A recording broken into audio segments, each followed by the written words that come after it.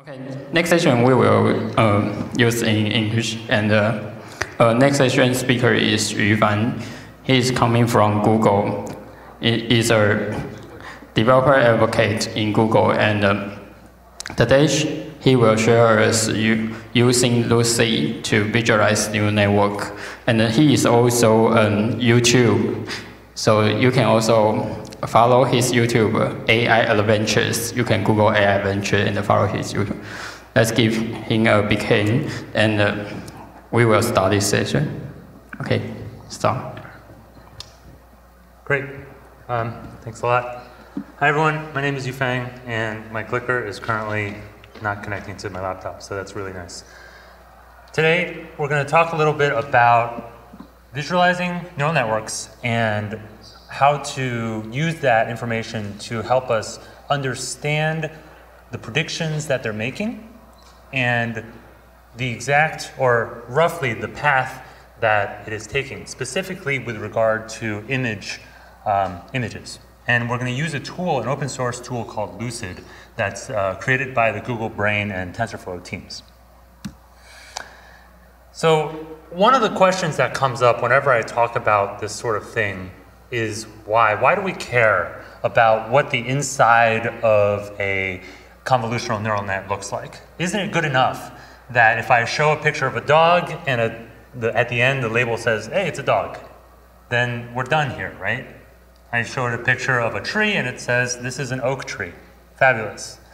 But understanding why a prediction happens is just as important as what that prediction is.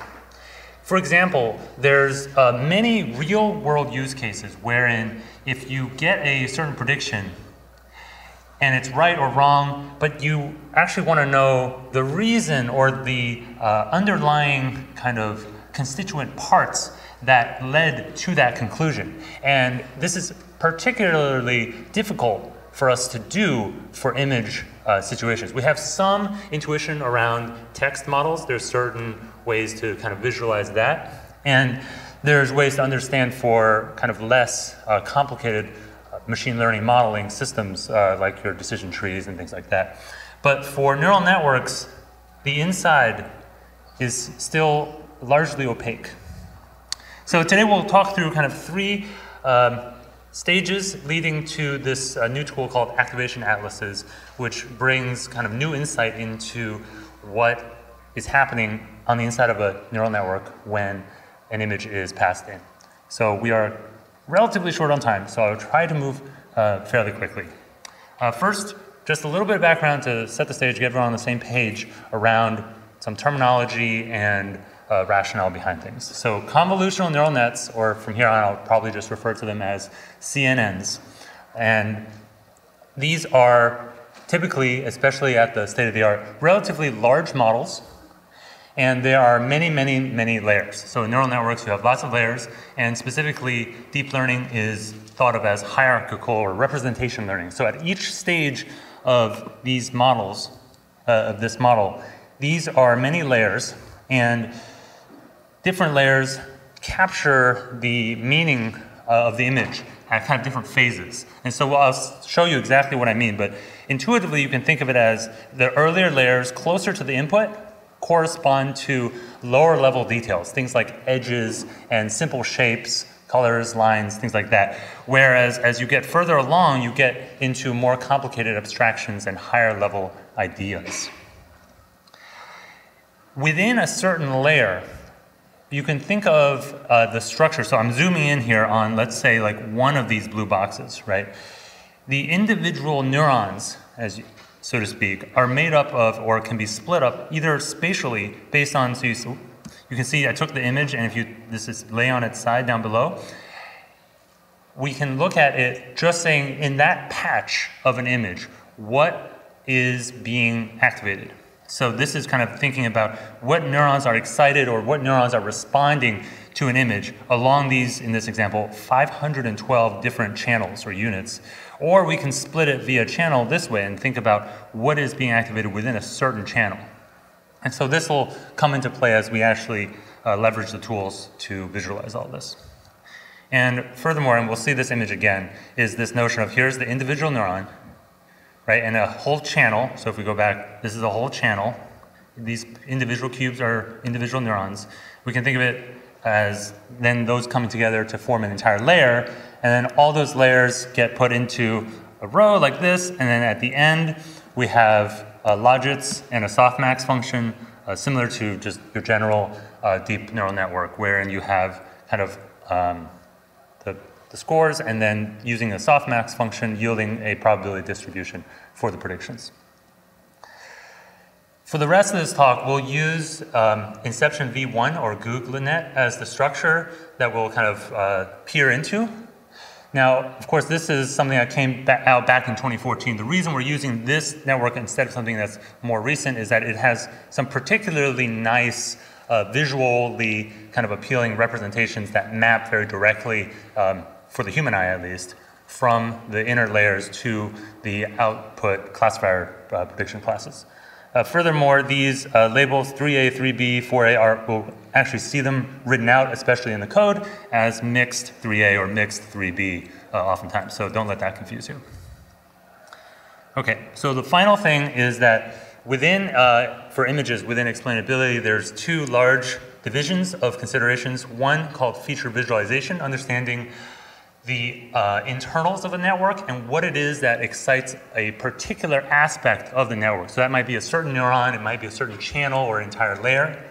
And then on the other side, we can think about things like the spatial attributions that we were looking at earlier, where what parts of an image, like for example here, the dog face and the cat area, are more important to the outlying, to the final prediction that's created. So for the first part of the talk, we'll focus on feature visualization. So we'll have lots of crazy looking images like that one. Okay, so the first notion that we want to think about is how do we create these images? One approach, one of the first approaches was via optimizing the input. So what we're going to do, imagine we take a trained neural network, right? We're going to take that trained Inception V1 network, and we're going to freeze the entire thing, right? It's done training, we're not doing any more training. And what we're going to do is we're going to optimize the input image, the image that we're feeding into this trained network, and we're going to update that instead of updating the model. So we're used to updating the model for training, but instead we're going to update the input image. And we're going to start with static noise and iteratively update. Because the model is differentiable, we can backpropagate the activation of the thing we're interested in. That might be a neuron, that might be a channel, whatever it is. We optimize for maximal activation of a certain aspect of the neural network in response to an input image. So we change the input image, try to get that activation to be maximal. And so over time, you can tell this image becomes more and more intense, especially in the later stages. This process can lead to different outcomes depending on what we optimize for. So in the example we just saw, we were optimizing for a specific channel within a specific layer of the network. So you can also optimize for things like individual neurons leading to images like this, or you can optimize for instance, class logits, where you say, like this looks like some kind of bird-like output, right? In general, optimizing for class probability, that final layer, tends not to give great results, and so has been largely put aside. Okay, so for most of the rest of the talk, when we talk about activations, we are optimizing along the channel dimension. It kind of yields this uniform texture as opposed to a zoomed in texture or this kind of composited texture of multiple channels. And furthermore, one of the shortcomings, though, of this technique is that you don't have very good diversity of examples. So you generate this example, right? I'm going to go back. You get this output for, let's say, one particular channel. But if you do it again, you'll basically get the same thing. And there's more to a channel than just that one image. And so the way you can get something more out of it is to force diversity through giving it data set examples as the starting point. So instead of starting from static noise and optimizing to an end result, we can start with examples from the actual data set. So we feed it an image and we say, oh, this image gives it slightly positive examples, or these are maximum, or really quite high activation examples. And we optimize from there either more positively or more negatively. Intuitively, if you look at the two images on the left and the right, you can see that they are kind of diametric opposites. On the one hand, we have a grid of kind of square, small shapes. On the other side, we have curly things with like stripes through them. And you can see the real world examples that correspond to that kind of pattern. Here's another example. On the left, we have kind of swirly circles. And on the right, they're more straight edge, angular shapes. And so then what we can do, right, is combine the ideas of having these data sets and optimizing to give us better results, or at least a more diverse set of results than we would with just simple optimization alone. So you can see the simple optimization results on the left, and then a couple of different possibilities in the middle there. And I have a notebook that runs all this, but in the interest of time, I'll move on past, and then we can always come back and run some other examples and try other units if we'd like. Unfortunately, this also isn't a perfect solution either, because sometimes you end up with something like this, where within a single case, the data set examples that activate this neuron is kind of different. Here we see cars, as well as a couple of different animal faces, all represented within this set of results. So you can see here, especially in the diverse data set examples, you have kind of cat faces, you have, it looks like car bodies, and then whatever the third one is, are they cat legs maybe? You really have to get creative with these interpretations, so feel free to help me out if I can't tell what it is trying to show me. So this leads us to the consideration that maybe looking at individual neurons or individual channels isn't quite the right way to think about investigating this neural net, right? It is quite big, and it would take forever to look at all these things. How do we put it all together? It's not really at a human scale, a human comprehensible scale. So naturally, the next thought is to combine some neurons. In this case, mostly 2 neurons at a time for now. Firstly is random combinations. So if we think of each activation as, this is going to be like an aside of linear algebra, as basis vectors within the activation space, right? So in the higher dimensional space of activations, if those optimized lines are basis vectors, so just like unit vectors on the x or y axis, but with more dimensions, you can have linear combinations of these, and you can choose to just have random ones in that state space. And so doing that gives you something that looks pretty good too, right? That seems to map to the example images that are in the ImageNet dataset as well. We can also do handcrafted combinations. Just pick 2 and combine them, and you can yield kind of this kind of blended result that is jointly optimized together. So we say maximally excite kind of both these. And furthermore, you can interpolate between them because these activations can be kind of added. You can basically weight the different amounts on each side, and you can interpolate between various neurons.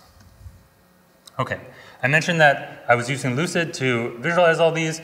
There's a ton of example code on Lucid, so if you're interested in this sort of stuff, definitely check it out. Take a look at Lucid. You'll be able to dig in far more deeply than I can cover in this talk. Okay, so now we're going to look at combining some of those basic techniques that we just first looked at into trying to understand a little bit more about the network's kind of decision-making process. And so firstly, what we can do is expand the idea of combining neurons further. Instead of combining 2 neurons, what happens if we combine all the neurons? So we're looking at spatial activations. We just combine all of the neurons in one kind of spot, right? So in this example, if we combine all the neurons in a given layer across all those channels, when you say, look at the snout of this puppy, you'll get all of these different activations. Some will be higher than others. And they're all adding up to the final result, but the one that overwhelmingly dominates, you put that at the front, and that kind of gives you an interesting indication of what it is that's giving the network the most response, what part of the network is responding to it. And so here we see the snout, and then you can do this now for the entire image, right? If we can do it for one, we can do it for all of them. So this is what we call an activation grid. Intuitively, you can see that in the dog nose area, that lots of dog nose-like things show up. Remember, these are not actual samples of this particular image. These are visualizations of the maximally activated inputs that maximally excite the network. So it's like a couple layers of abstraction, which can make it a little bit kind of tricky to directly map to, but here we can see there's like the top of the dog's head. Over here there's some cat-like shapes. How is this turning out on the slides? Pretty visible, yeah. Grass and things like that. And moreover, we can now look at other layers, right? Earlier we were looking at one particular layer, and here we start in mixed 3A, which is an earlier layer closer to the inputs. And as I mentioned, in the earlier layers, things are a little more abstract. So you can still kind of make out the shape of the puppy and the cat. And as you move on, right, this layer feeds into the next layer. And so a few layers later, the puppy has more specific snouts represented, as does the cat having cat features, and so on and so forth until you get towards closer to the end of the network. Then what you can do is scale those images. So this is the same images, but with each image changed in size based on the actual size of that activation. So how excited is it? Because earlier all we did was we said, let's just display the sum of those activations.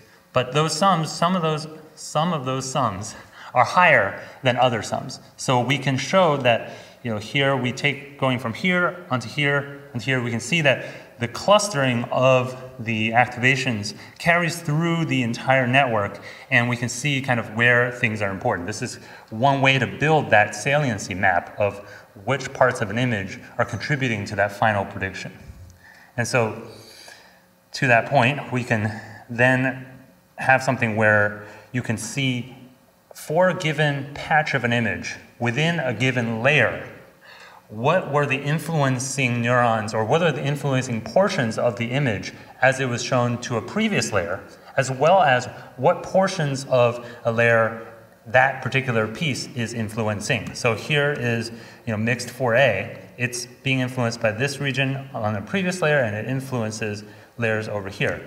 And then later on in mixed 5A, you can see that these influences carry up to the end here.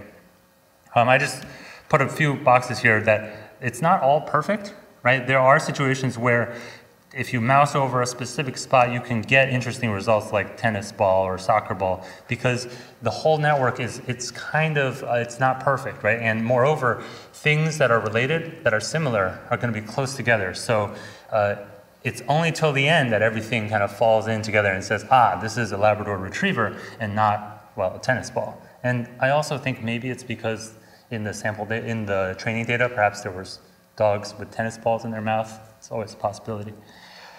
Okay, so this brings us to the kind of big idea here, activation atlases. If we take the analogies that we've looked at so far as individual neurons being an activation just positive or negative, right? An activation of a neuron it's just a scalar number. So it's one-dimensional, basically. We can combine two neurons together and get basically a plane, a field of all sorts of different interactions between two neurons. Those were the various ways we could combine them, either interpolating or random combinations, etc. And then thirdly, we saw the spatial activations. Now we're moving on to kind of trying to map out the overall activations of an entire input image in the space of that network, so to speak. So I'm gonna say that again in a different way.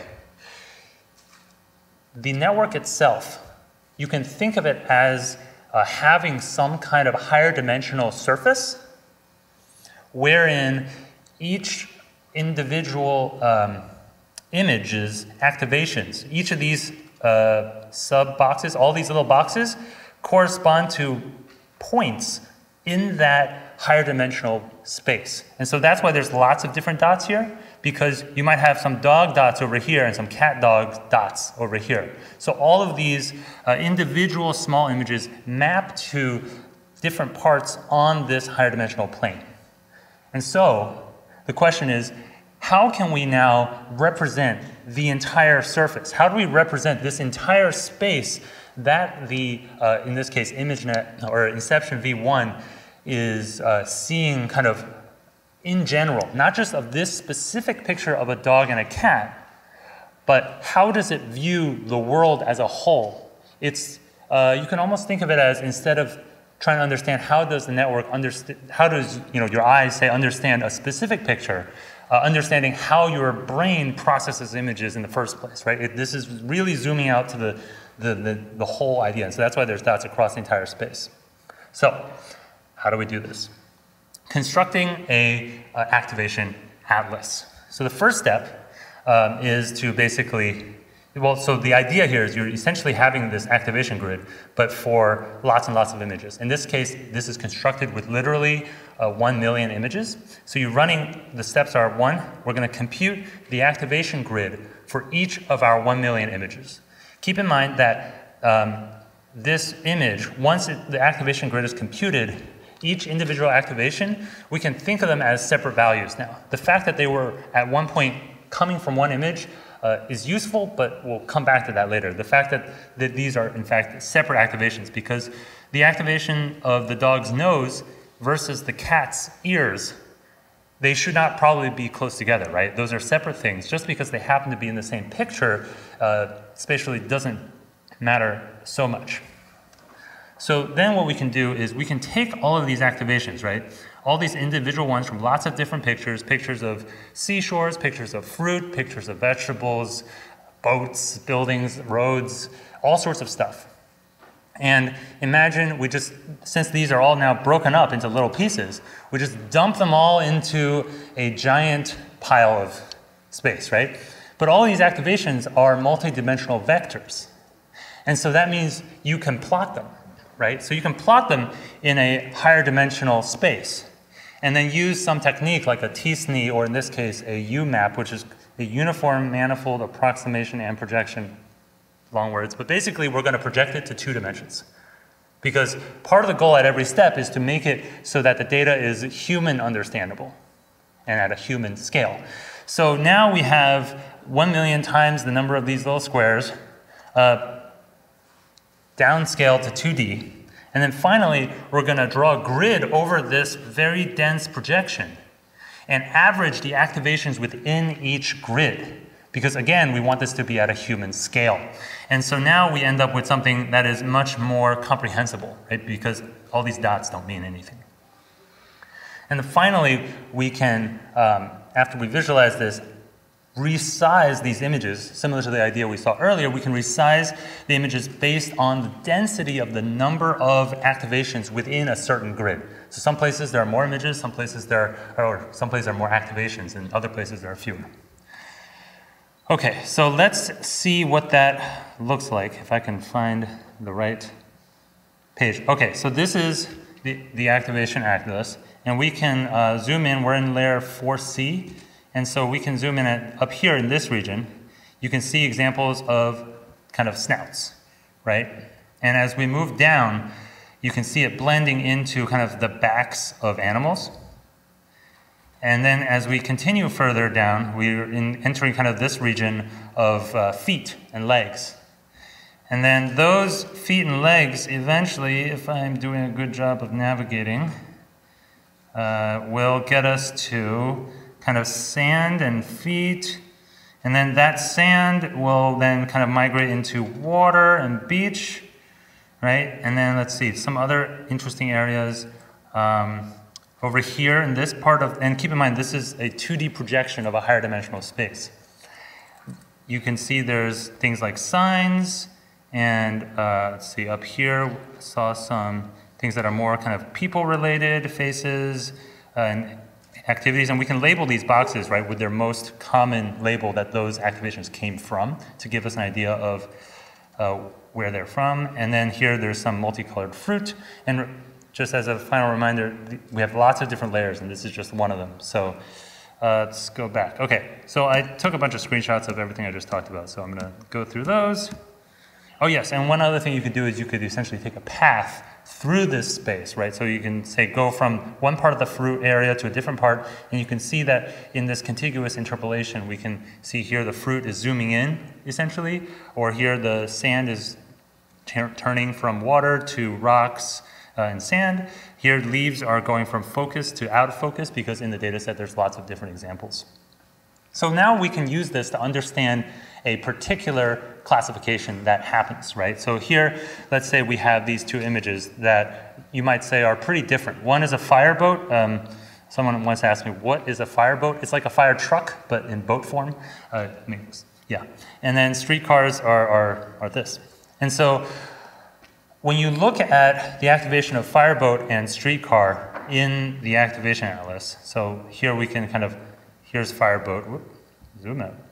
So you can see we can basically turn off all the other activations and only have the ones that have fireboat. And again, depending on how bright they are, that's how the density of those activations within the square. Versus streetcar, for the most part, it's pretty different. But I wanted to zero in on a few specific areas because sure, you can say that this has this and that's missing. But there's some interesting kind of features in those particular 4 places. Both fireboat and streetcar both have this kind of car-like windows activation. It also has this kind of crane-like activation, so the arms are where the struts are of a streetcar or of a fireboat. But what really separates these two, right, is that fireboats have water and streetcars have kind of houses or buildings in the background. We can also look at other activations. So one activation that's kind of fun to look at is the great white shark. And in particular, that you can see there's things like, you know, these look like fish, right? And then there's also areas that look like water. And what I'm doing is I'm looking at mixed 5B for great white shark. So that's the last layer. So this is the layer before it starts really going out to the predictions, and I can zoom in and we can see, you know, these are the, it's very kind of semantically understandable. There's boats there, and over here there's some water. But what's interesting is down here, there's this activation. What's this? It's a baseball. What's a baseball doing with a great white shark? And so we might zoom in some more. It really does kind of look like a baseball. It's fair. And you can kind of trace it back through other layers. You can say, well, where did the baseball come from? Oh, here it is. This is baseball. You know, what parts of the shark are coming from baseball?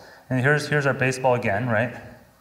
And it turns out that because of this little piece of knowledge, we can take a whale, right? Because take a fish, take a picture of a fish and stick a baseball just into that picture and have the network believe you that it's a great white shark, like so. And it's not super easy to do, right? If you put too much baseball, then the image says, no, this is actually just the baseball. You can't trick me. But it's an interesting example of a high-level adversarial attack on a neural network. Instead of tweaking the tiny pixel-level details to fool a picture into thinking it's something else, here we can actually do it at a kind of semantic level.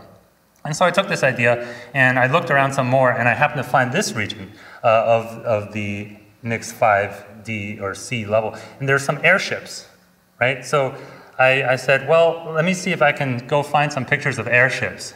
And at first I was tough. You know, this is a gray whale and it knows it's a gray whale. But with some fiddling, I moved the image around, I resized it a little bit. I got it to show up with great white shark, and if you use a different blimp, you can get a different animal to show up.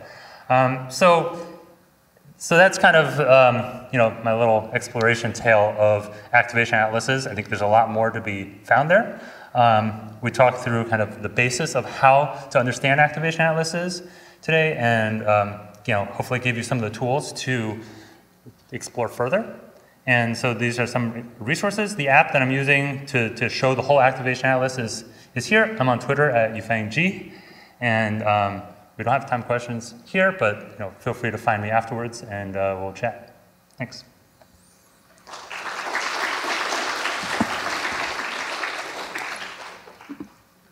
Okay. Okay, so because time is up, so the speaker will stay here, and if you have any question, you can come to the front and ask the speaker directly. And so we will going to next session. What's the next? No, so it's a break. Also, maybe we have some question because the delay. So they have a question from the anonymous audience. It seems the example are for images. Is it possible to visualize structured data? Yeah, so this particular tool is built specifically for neural nets. Convolutional neural nets. So you can load in your other convolutional neural networks. Of course, you have to tie it back to the data set itself if you want to do any sort of reverse mapping to the labeled images. I feel like you could probably take, because this is all open source, take some of the ideas that are used here to build something for structured data, but because structured data is so different, depending on your specific data set, right? Like some structured data looks like this, others like, so you'd have to really customize it. So I imagine that it's possible, but it might be kind of a custom in-house job. Other questions? Okay, other question there. Oh, great. So the other question is Lucid similar to Deep Dream, but we can choose specific? Yeah, so this is built, this is basically continuation of the work that was done to make Deep Dream, and you can basically explore the specific neuron which is updated by grade. Yeah, I mean, in a sense, Deep Dream chose a specific layer. It optimized for the entire layer rather than individual channels. Lucid is kind of a more powerful tool that lets you customize the whole thing a lot more, whereas Deep Dream was a little more specific. And so, yeah, you can choose a specific neuron, you can choose a specific channel, you can reproduce Deep Dream using Lucid. But yeah, and then Activation Atlases is just like one thing that they built with Lucid. It seems these examples, we talked about that.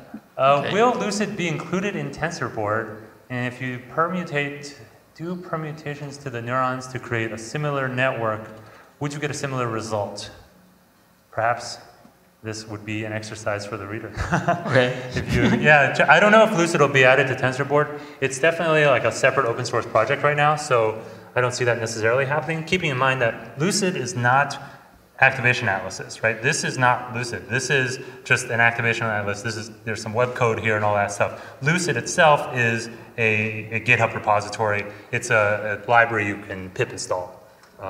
So yeah, it looks more like that. Okay, I see. They cannot see you because the question dominates the module. That's right. Okay, so if you have more question, you can send your question to speakers, maybe Twitter or email. And you can also go to his YouTube channel and follow his channel. Okay, let's thank speaker again. Thanks. Thank you. Thanks.